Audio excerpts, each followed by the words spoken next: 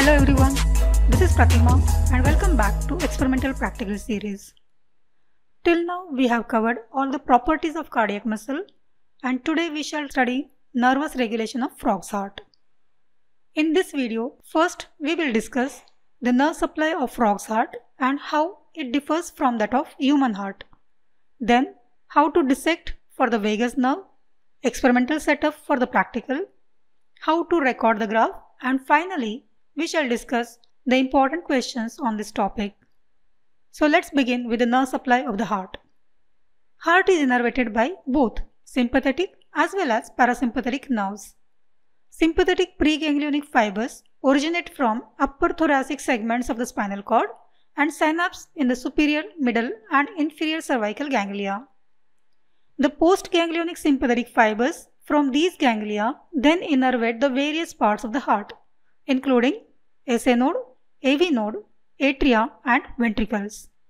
Shown in violet color in this picture are the sympathetic fibers. These fibers release norepinephrine, which increases heart rate, excitability, conductivity and the force of contraction. In contrast, preganglionic parasympathetic fibers emerge from the medulla as vagus nerve. These fibers terminate in the parasympathetic ganglia near the cardiac muscles. The postganglionic parasympathetic fibers arising from these ganglia innervate SA node, AV node and atria and a very small portion of the ventricular muscles. They release acetylcholine which exerts inhibitory effects on the heart. So in this picture, parasympathetic fibers are shown in red color. In case of frog's heart, there are two parasympathetic ganglia, Remark's ganglion, which is located at the junction of sinus venosus and atria, and Beeder's ganglion, located at atrioventricular junction. Another specialty in frog is postganglionic sympathetic fibers travel alongside the vagus nerve. Thus, the vagus nerve contains about 20 to 25% of the sympathetic fibers. Hence, it is referred as vagosympathetic trunk. With this background knowledge, let's see the setup for this experiment. But before that, kindly read the disclaimer. To obtain the effects of vagal stimulation, it is necessary to deliver multiple stimuli. Hence, Niff's hammer is taken into the primary circuit and of course EMTM as well to note the point of stimulation. Rest of the circuit is as usual. Now let's see how to dissect the vagus. We have already seen dissection of the frog's heart. If you have missed the video, link is provided in the description box below for your reference. Once the heart is dissected, stretch the upper limb laterally to expose the deeply situated triangular shining tendon of the levator scapulae muscle. So you can note the tendon here. Petrohyoid muscle runs perpendicular to the broader aspect of this tendon. A complex of carotid artery, laryngeal nerve and the vagus nerve runs along the inferior aspect of this petrohyoid muscle. Vagus is positioned inferiorly to the artery. So you can note here the artery and the nerve. To locate the vagus nerve, gently we rotate the petrohyoid muscle upwards and insert a pointed glass rod carefully between the vagus and the carotid artery and push it forwards to take the vagus nerve on the glass rod. If the muscle tissue is attached to the nerve, we have to carefully remove it. This ensures that only the vagus nerve is on the rod and it allows targeted stimulation of the vagus nerve without affecting the surrounding structures. The same procedure is repeated on the other side to dissect both right as well as left vagus. Before proceeding, we have to confirm that both the vagus nerves are correctly dissected and the current strength is also adequate for obtaining the response. To test the current strength, we usually stimulate the exposed abdominal muscles of the frog. A mild contraction, as you can note here, indicates the current is sufficient. Next, we stimulate the vagus nerve and observe the cardiac activity. And as you can note, heart stops momentarily in response to vagus stimulation. This response is also confirmed from the other vagus. So after this confirmation, the preparation is mounted on the board, heart is attached to the lever and its position is adjusted, and a normal cardiogram is recorded on a slow moving drum. After recording the cardiogram for sufficient duration, right vagus is stimulated and the stimulation is stopped immediately once the heart stops beating. This is confirmed by the straight line on the cardiogram. Within few seconds, heart begins to contract, and as you can observe, the initial contractions are weaker and their force of contraction gradually increases. Once the maximum force is reached, left vagus is stimulated. Again the heart stops momentarily and then gradually resumes its force of contraction.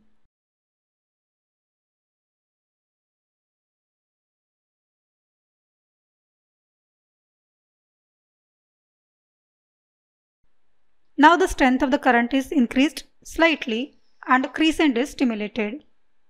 Once again, heart stops and then gradually recovers. This completes the recording part.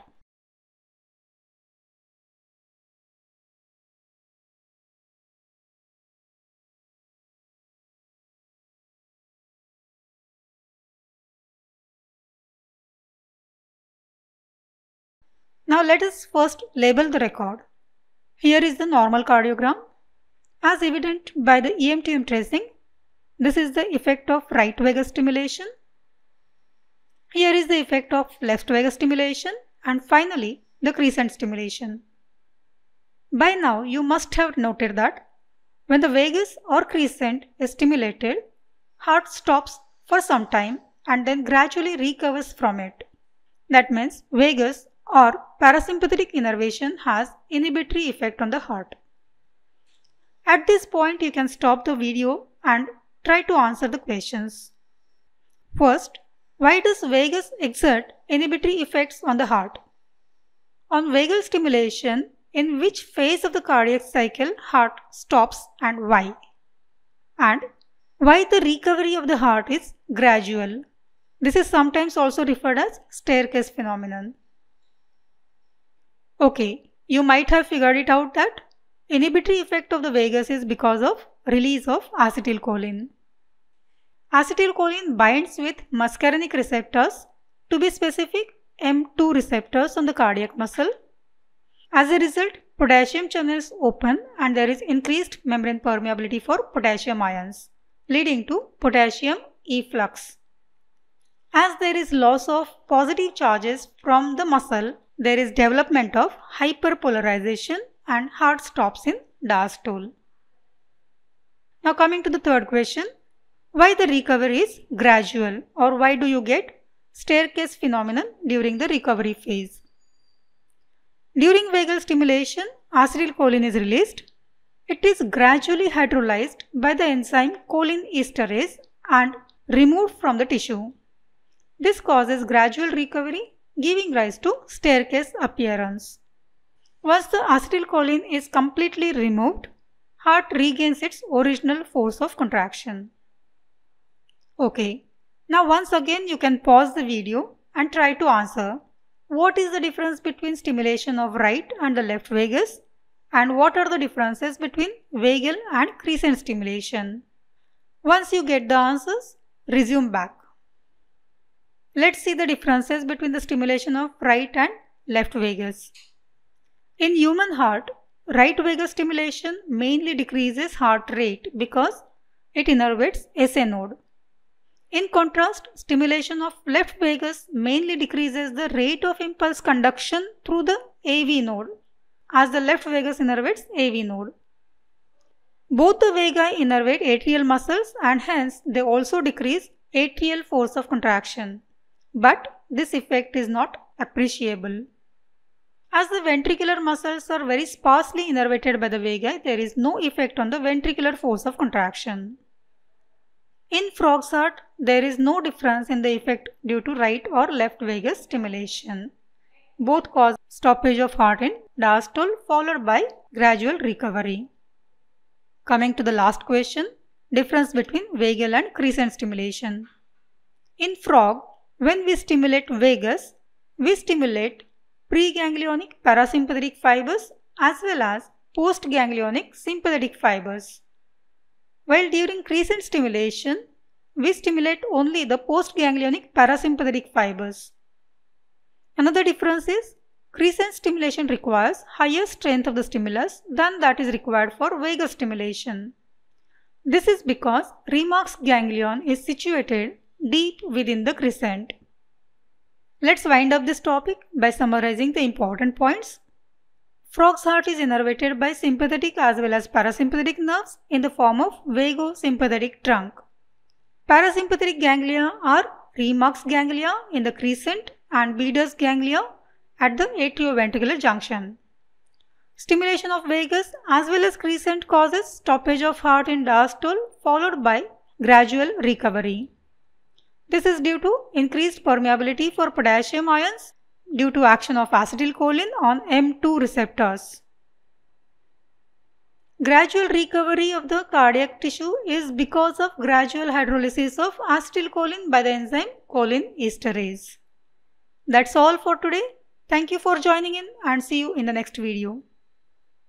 Have you not yet subscribed to my channel? Then go ahead and click the subscribe button and press the bell icon to stay updated about the new releases. If you like the video, give it a thumbs up and share it with your friends. Thank you for watching and see you in the next video.